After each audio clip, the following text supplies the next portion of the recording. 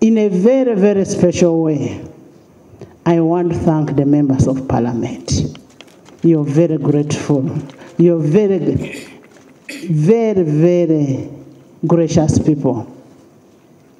Traveling from Kampala to Gulu, it means a lot. It means you're really leaders who love your country. You love Uganda, not Gulu. You love Uganda. All the way from the west, all the way from the east, all the way from central, and you're sitting in Gulu. Thank you so much for coming.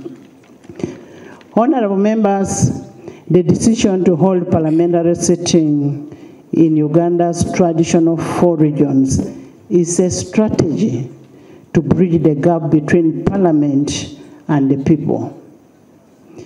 It was a product of an elaborate cost-benefit analysis and attention to specific and varying nature of distinct realities affecting different regions of Uganda.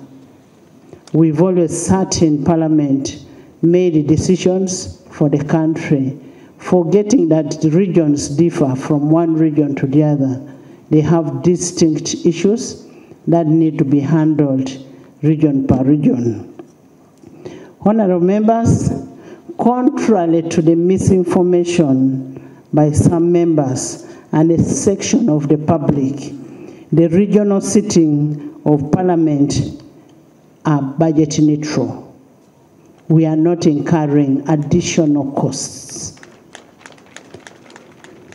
The strategic decision was taken to upgrade the always budgeted for parliamentary outreaches into a fully fledged house sitting which will deliberate upon matters that are distinct and pertinent to specific regions hosting the sittings.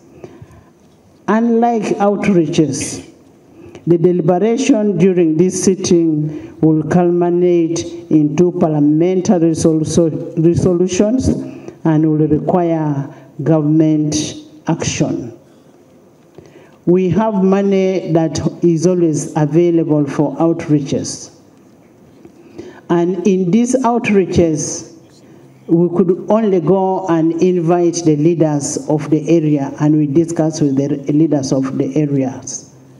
But this case, we said, instead of calling only the leadership of the area, let's go and have a sitting in that specific region, get issues that are affecting the region, have resolutions, and forward it to executive for action to be taken in a particular area. When you look at the budget of Parliament, no money was added for this sitting. So the misinformation, the people who are moving with the misinformation just don't like the northern region. Parliament is not a stationary building. The building in Kampala is not Parliament.